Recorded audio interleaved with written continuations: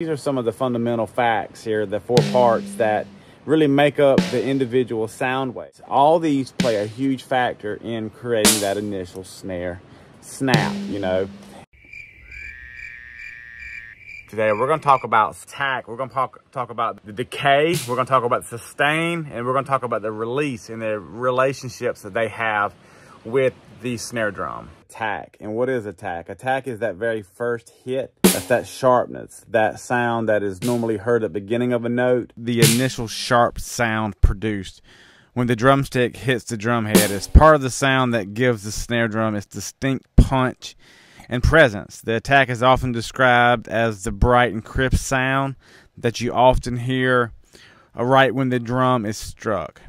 The decay refers to that gradual decrease in volume. That sharp downward arrow that's basically like a sharp ski slope from the attack. It goes down fast, but it doesn't go all the way down fast.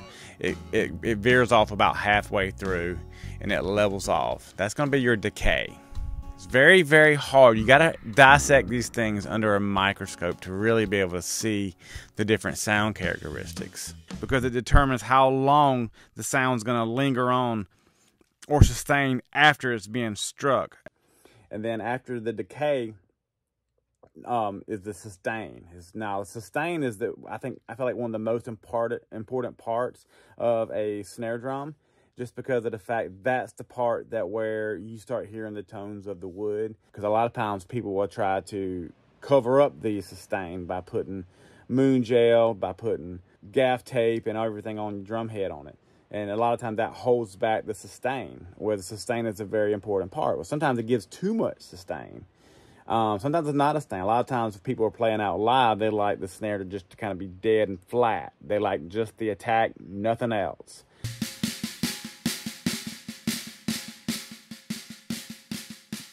And then the last part of a note is going to be called the release. That's going to be the part that normally is going to end up with a little bit of a snare buzz if you're not careful. And a lot of times what'll happen is that'll be choked out because you get your snare wire so tight to try to eliminate the snare rattle buzz that it ends up choking your drum, making it sound a little bit more dead, kind of sounding like almost like a box.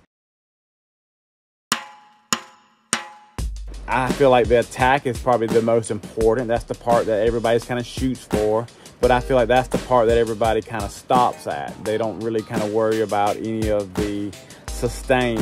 Because a lot of times with a lot of attack comes less sustain sometimes. You know, sometimes the attack will move out the way faster. But just remember this, anytime you have a drum, and all these play a factor, all this with it. Remember, the beauty of drumming lies in the experimenting of different things, you know, the opportunity to play different various drums and wood and kind of discover your own method to play in the drums, you know. I feel like all that kind of helps you become a more rounded drummer, more rounded musician that can give you a lot of depth and a lot of dynamics to your playing. Because when you can start to identify these things, it's going to help you become a more established, a more articulate drummer.